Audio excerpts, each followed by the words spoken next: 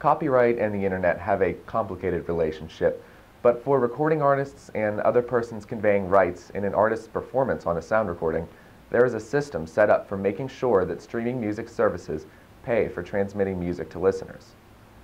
Songwriters and publishers typically do not need to worry about how to collect the royalties owed to them for their works being played on the internet. As long as they are registered with ASCAP, BMI, or CSAC, those organizations will take care of the rest. Recording artists and others who convey rights in an artist's performance need to take some steps, however, to make sure they receive their payments. That's where SoundExchange comes in. SoundExchange is a digital performance rights organization that collects royalties on behalf of sound recording owners.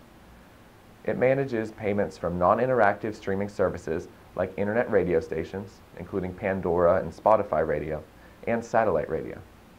The streaming services pay the licensing fees, which are set by the government, to SoundExchange, and SoundExchange distributes these royalties to the sound recording owners, the American Federation of Musicians, which represents non-featured musicians, and the American Federation of Television and Radio Artists, which represents non-featured vocalists. SoundExchange only distributes royalties to those individuals and entities that register with the organization. Registration is free, and it can be done at SoundExchange's website at www.soundexchange.com. Since its founding in 2003, SoundExchange has been collecting and holding royalties for those artists, labels, and persons conveying rights on a sound recording that have not yet registered to collect their royalties.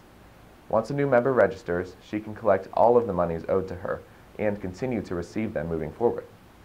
That was a brief summary on performance royalties on sound recordings on non-interactive internet radio and satellite radio.